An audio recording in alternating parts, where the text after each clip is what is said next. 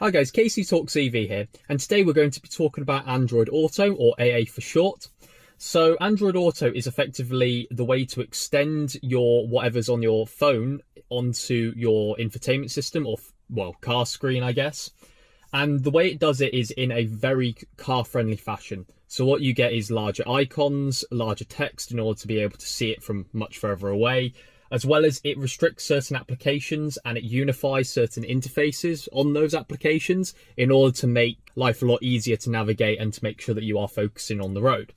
So this video is definitely intended for people who don't use Android Auto already or haven't used it before, rather than the people who've used it for years. So in that case, then, if you have been already using it, I don't think I'm going to go over too many points which you don't already know. However, in this video, we're going to be going through, first of all, initial setup and first time connection, as well as certain cables. But in terms of the Android Auto or AA sections, we're going to go through navigation. So what's available in terms of the applications and how to use them. We're going to be going over music and podcast control, as well as showing you kind of the unified interface that you get across all your apps. We're also going to go over the phone function, which can be very useful. And finally, we're going to just have a quick overview of the Google Assistant. Anyway, let's get started. So in terms of initial setup and installation, there are a couple things to note. So first of all, in terms of device choice, I've got a Samsung Galaxy Note 9 and a Huawei P40 Pro. So as far as I'm aware, any Android device above Android 6 should be compatible with Android Auto. In terms of cable choices, anecdotally, I've not really experienced any issues with using, I guess, lower quality or cheaper cables off Amazon. I normally just buy the cheapest 5-packs or multi-pack USB-C cables that you can buy on Amazon. I'll leave a link in the description if you are looking for one that'll work. With respect to the MG ZS EV in particular, you have to connect it to the right-hand USB port at the bottom of the transmission or gear selector. You probably should look at your individual car's user manual if you don't have a ZS EV. I am just going to put another footnote, I guess. With Huawei devices in particular, I would highly recommend not to buy a Huawei device if you are looking to use, first of all, Google services in general, but in particular Android Auto for this video. I've had to, for my P40 Pro, had to sideload applications onto my P40 Pro in order to use Google services, like things like YouTube, the Play Store, Android Auto, and therefore it just becomes a lot more difficult in order for you to, if you don't have any experience in that at all, it's just really not worth the hassle. In terms of initial setup, so as you can see here, I've got my Galaxy Note 9.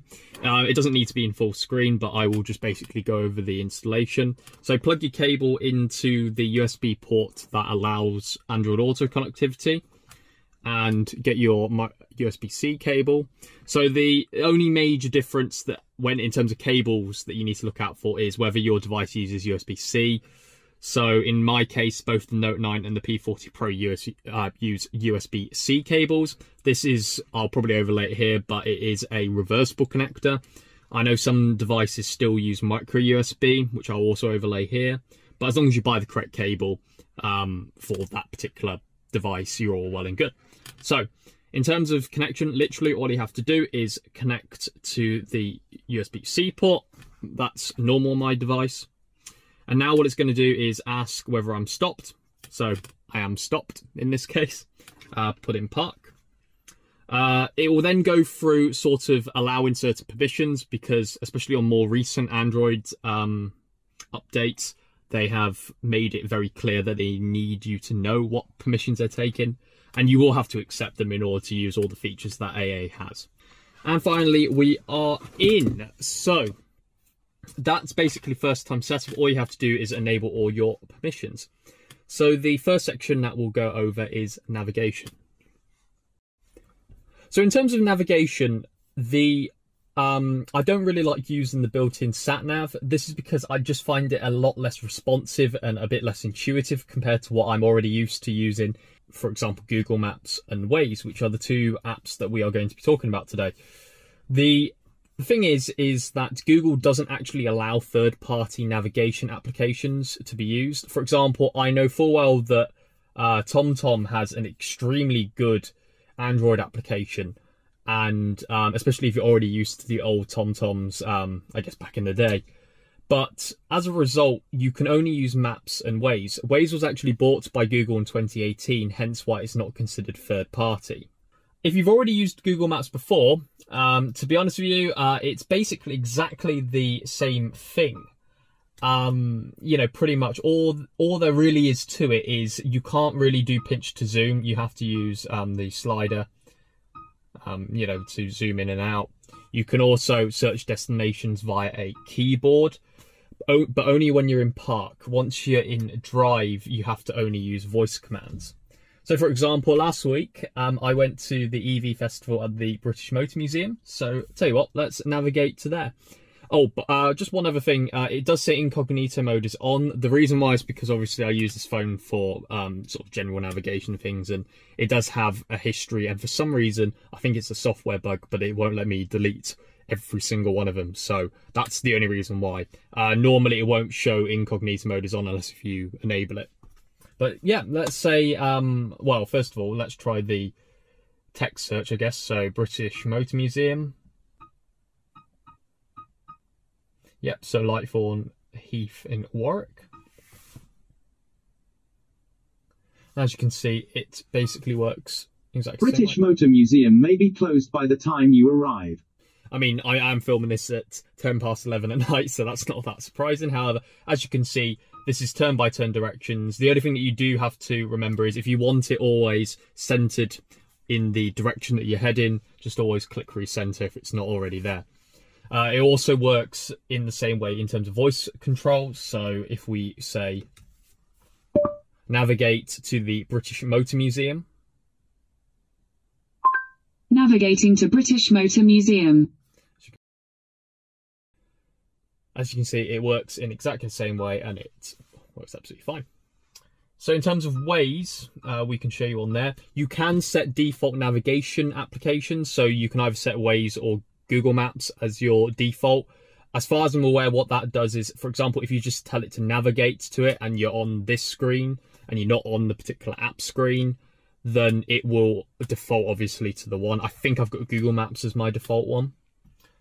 But if we load up Waze instead, what we're going to do is it works in basically the same way. And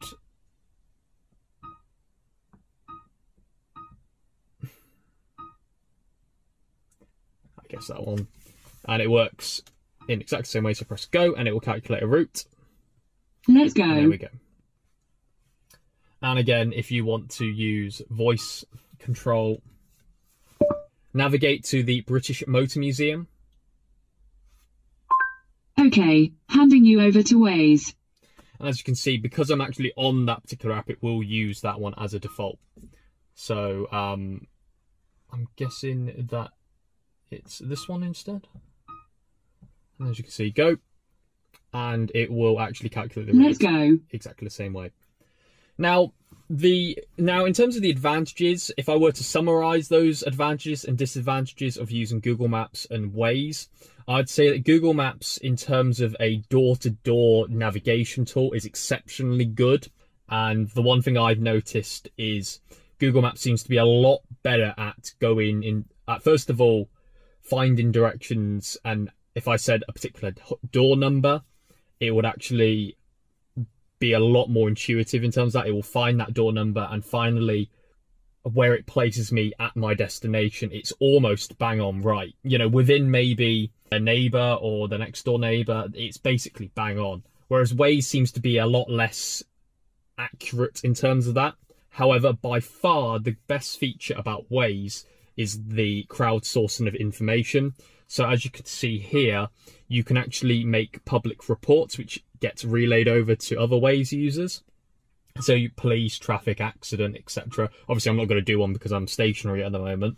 However, this is very important in terms of being able to know a lot faster than actually any other traffic service I've come across, especially from the likes of TomTom and even Google Maps actually, and be able to react to it quicker has actually saved me nearly probably hours in terms of a journey. And by far, even though Google Maps is slowly getting that crowdsourcing of data feature, Waze definitely still is much better compared to Google Maps. And that's why, to be honest, there's not really any reason why you can't have both installed. So for my day-to-day deliveries, I use Google Maps, and for my much longer distance journeys, I'm normally likening to Waze. But yeah, that's just a quick overview of what you can do. Two important features, or in tips that I have noticed at least, in terms of my utilization of Google Maps especially. So what I've noticed is so I've just unplugged my phone for the time being. With Google Maps, you can do certain things like, obviously you can add multiple stops. So, for example, let's say I needed to go pick up someone in Sheffield before I went to the EV festival. So let's say I add a stop, and then I want to go to the British Motor Museum in Warwick. And let's say I want to come back to my location as well. Effectively, what you can then do is you can press finish and then navigate. But the best feature I found by far is that what you can then do is you can plug in your device, and as you can see here, it actually loads up navigation onto Android Auto, and it works absolutely fine. So this has become very useful when I've done, for example, a multi-drop delivery. You know, I have 2 or 3 places to go to. I just plug in all the details, plug in my phone, and I'm all ready to go. You can also add multiple destinations via Google Maps. However, there's a particular knack to doing it, especially if you want to designate which one's your first, second, third stop. So let's try this again with the example of the British Motor Museum. Navigate to the British Motor Museum. Navigating to British Motor Museum. But if I want to add Sheffield again, for example, what it will then do is it will make Sheffield the first one. So it always prioritises the last thing you say as the first stop, effectively. Navigate to Sheffield. Navigating to Sheffield. But as you can see from the destination page, what it's done is it's added Sheffield and the British first, but the British Motor Museum second. But this also works for even more stops. So let's say I need to go pick up someone in Doncaster. Navigate to Doncaster. Navigating to Doncaster. Now what it's done in this case is it's added Doncaster as the first stop, Sheffield as the second, and the British Motor Museum as the third. So this is just one thing to note. I mean, to be honest, I do use this, and once you kind of get used to it, it is fairly intuitive, to be honest, but once you get used to it, so that's navigation sorted. So in terms of music and podcasts and news, basically, if you already use a music streaming service such as Spotify and Amazon Music, or Google Play Music, for example, they normally already have an optimized Android Auto form of it. The only thing I can really say in this case is if you're going to choose between Amazon Music and Spotify, there is a serious bug with Amazon Music in that if you ask Google Assistant or Android Auto for a particular song, it just won't work. Whereas with Spotify, it does. Now, what I've noticed, and I actually tried this with a friend a week ago, is that Amazon Music, for some reason, will work with certain artists, but won't work with others. And there's not really a particular pattern as to why it won't work with others. However, Spotify works absolutely no problem at all whatsoever. In fact, actually, I will show you now. So I've got Spotify up. As you can see, here's sort of the interface, so you can access your own library. So this is playlist, albums, artists, whatever. You can even just sort of browse for a particular playlist, as well as it does have certain radio stations as well, as far as I'm aware. But yeah, it works basically exactly the same that Spotify works on your phone, at least. But in terms of voice commands as well, use Spotify to play Ed Sheeran. Sure. Asking Spotify to play Ed Sheeran. And actually, it works very well. So, in terms of Amazon Music, unfortunately, I don't have a subscription anymore. I assume they're probably going to fix that eventually. But anyway, I swapped over to Spotify for that reason, actually. In terms of podcasts, I like using Google Podcasts. I will have a small little plug for Electric Dreams. So I think I was on that particular episode of Electric Dreams, actually. That's the Yorkshire EV Club's official sort of podcast. As well as I really like Gary C's EV Musings podcast as well, and I've been listening to that. And it does work in exactly the same way. In fact, actually, I will hope Gary won't mind. But as you can see, it works like so. The one thing that you will notice is as I said, there is definitely a unified interface in terms of how it looks from app to app. It really does make it a lot easier to work with, especially when you should be paying attention to the road, and having a unified interface means it's a lot easier to kind of go by almost touch, basically, to go navigate through the menus. And finally, one interesting feature is the news app. I'm not quite sure exactly where you can pick which news sources you get. However, it is definitely an interesting selection. Here's the latest news. Headlines from BBC News at 9:43 p.m. today.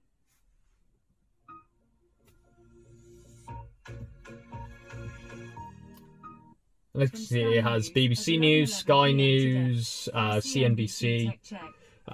So I'm not quite sure exactly where it's getting it from, but obviously it's quite nice if you don't want to wait till on the hour for your news. But yeah, that's pretty much it in terms of sort of entertainment. The only other thing also is obviously if you do want to listen to the radio, you can. You know, that's not too much of a problem. I mean, I'll show you, but I will turn it down. So I'm on DAB radio, and let's go back into Android Auto, and as you can see, you can hear it. So, but yeah, that's pretty much it in terms of entertainment. So the phone function is fairly self-explanatory, really. So you can use contacts, you can even dial a number. Yeah, it is a little bit delayed, and that makes it a bit of a pain if you are trying to do that while driving. Which of course I've never done that. But yeah, but that's fairly self-explanatory. However, you can also use the voice control. The one thing that I will also say is, with respect to messaging, you can ask the Google Assistant message, and it will either use SMS or WhatsApp. Another thing that I've also noticed as well is if you have Messenger or Facebook Messenger installed on your device, you can't initiate a message to someone using that. However, you can definitely reply to a message because it will come up on your notifications. I'm not quite sure why. I assume at some point it will probably be a feature. However, that's just one more thing to note, I guess. In terms of the phone, it's fairly self-explanatory. You can go through your contacts and it works in basically the same way. You can even access your voicemail. But yeah, that's the phone and messaging covered. And finally, with respect to Google Assistant, you can basically ask it almost anything that you would actually ask Google Assistant on your phone anyway. So it doesn't necessarily have to be driving related. For example, I can even ask it to do calculations. What's 24 times 8? 24 by 8 is 192. You know, you can, I guess, if you really wanted to. How high is Mount Everest? Mount Everest is about 8,848 meters high. And as you can see, it works just the same way as the Google Assistant. All you've got to do is remember to press the Assistant button, which, first of all, you can either do via this function.